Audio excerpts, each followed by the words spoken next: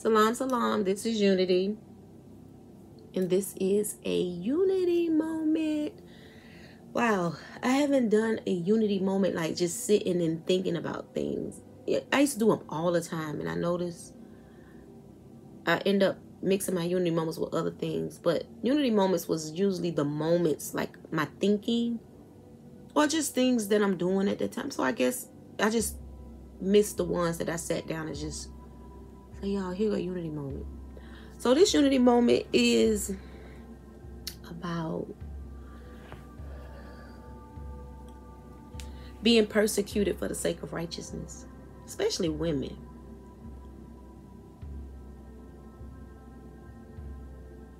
I've been watching ES for years on YouTube. We have connected. She just left a comment. She just liked one of my comments on about 6 days ago. Is the thing with her, I watched her on YouTube, and I know YouTube we give people a little bit of us. And you know what YouTube people think, once you give them a little bit, they know everything about you.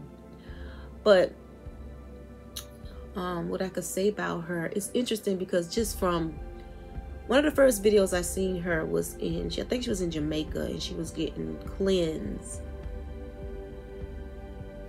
by a Jamaican brother. And I just connected. I'm like, who is this lady? And I would just watch her, and I watched her through, you know, making herbs with Dr. Sebi's products. And before ES even went to Africa, ES had a, you know, a following on YouTube. And she deleted that, and then she started over in Africa. But to me, just watching her was like watching myself. It was like trying to figure what my place is in this society. Trying to figure out what it is. I don't feel comfortable here where I need to be at. And the beautiful part, when I started seeing the sister travel, you know, I know a lot of times, like when we in Africa and just having the European way of thinking, and I watched her grow. I watched her grow when she was in Kemet. I watched her grow when she was in, you know, just different places. And one thing I can say, I'm not going to get into what all that stuff is going on the internet right now, you know, with her name in it. But one thing I can say is, I don't like when people say that she's not a reader and she's not a healer. Just because people look at you and say, oh, how can she heal somebody or read somebody when she don't got her shit together? But a person can go to a person that's on a corner homeless. They could be dirty. They could be homeless. And they could give you some words of wisdom. And you'll walk away and be like, wow. So just because a person look a certain way, it might be going through something in life, don't tell you that they can't give you words of healing, wisdom, or they can't give you no type of healing. So that's one of the things that I've been seeing online that I don't like talking about her divinations and her gift. She is a healer. She is a warrior, and she's an empath. Just like myself. And just because our life might don't look like it should be, that we don't have things that we can help people with. And that's bullshit. So that's one of the things that I wanted to say. Like, just you know, when you on like social media, and even let's just go beyond social media. If a person don't know you, they assume who they think you are. And then the thing is, you don't have to connect with everybody. You know, when I was younger, I always thought that we had to, you know, you had to heal the world and da-da-da. And I learned, you do what you can do. Everybody ain't for you. You're not going to connect with everybody. That don't mean you got to treat the people wrong that you don't connect with.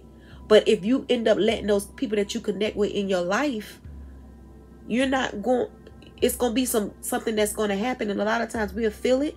But we as healers, the first thing we'll say is, okay, we know we feeling some fucked up shit. But in our minds, the way most healers think, we be like, but maybe I could help it. Maybe I could change it. Maybe if I do this, they can see, you know, that's just something that we have in us. And then we have to learn a lot of times that we can't heal everybody.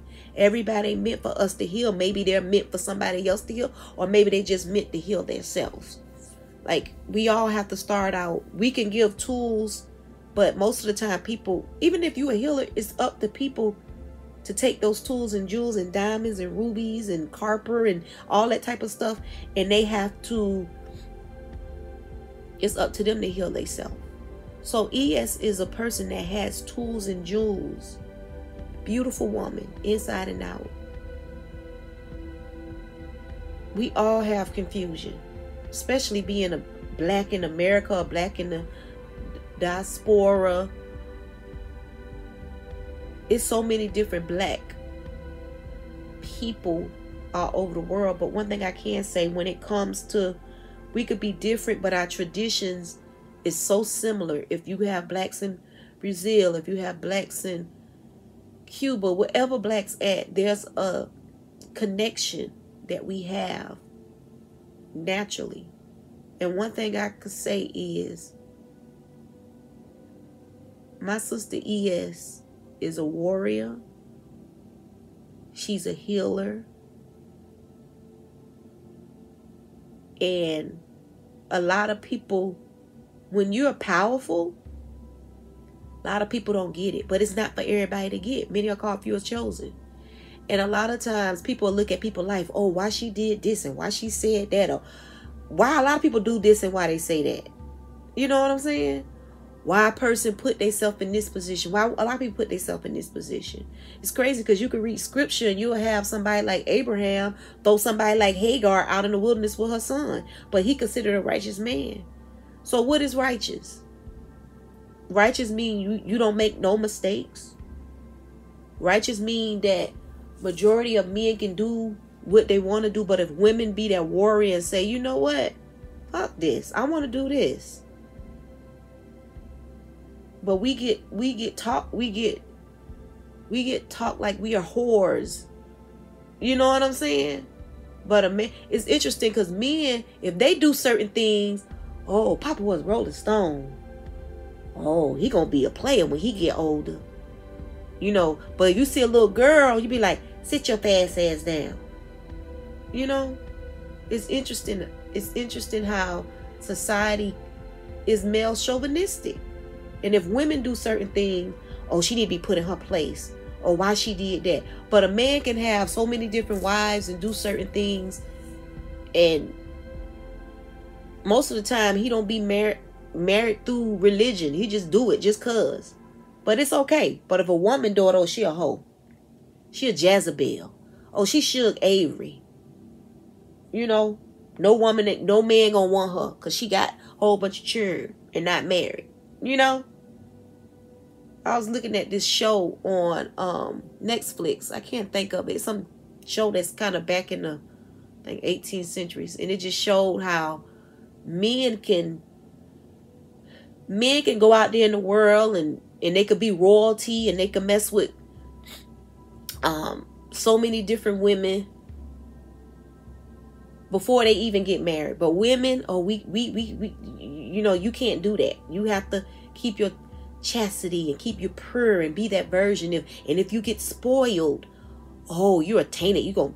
A lot of times they'll kill you. Even in Cherokee, I have Cherokee in my blood, and I was reading a book about some of the histories and the traditions of how if a woman commit adultery, they would chop her nose off.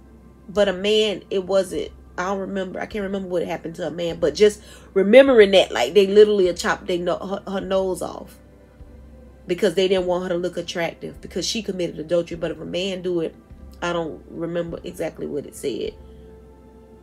And I could remember seeing pictures of native indigenous women with their nose chopped off. Never knew what that was. Why? You know? So it's interesting how women do, goddesses do, queens do. Men talk about pussy all the time. Men talk about how much pussy they got, or the women talk about why she talking that way, why she, you know, why she did this. I don't know, I just don't like that. But I just want to do this video just to let my sister ES know that I love her. Let me just say this. A lot of times, I remember, you know, a lot of times when ES do a subject or a video, I do something similar, not even looking at what she talking about. And then I look and I be like, wow, I just said that or did that. So she is a part of my tribe. With that situation, I feel like she did nothing wrong. That's just me.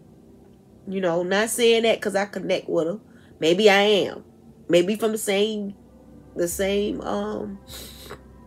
planet, or we live next door to each other, you know, in another galaxy, a new dimension, another dimension. But one thing I can say about her, she's a warrior.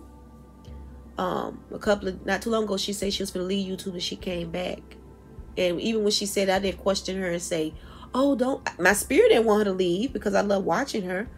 But I didn't question it. I mainly just was like, you know, sister, I'm here, whatever. And then she came back and I was happy. And then all that happened. And I'm like, I mean, when I seen it, it was just out of the blue. I was terrified. I was like, my heart sunk. But at the end of the day, once I calmed down, I realized, like, she a warrior. She got this. Her ancestors got her. Her spiritual guy got her. She got this. She a goddess. She is goddess. So she got this. So, yes, I did leave you some messages. But, inshallah, once everything fall in divine order, I'm going to ship those whatchamacallits. I did ship your other package. I don't know if you received it, but I will ship those whatchamacallits to you, beloved. All right, y'all. Salam, salam.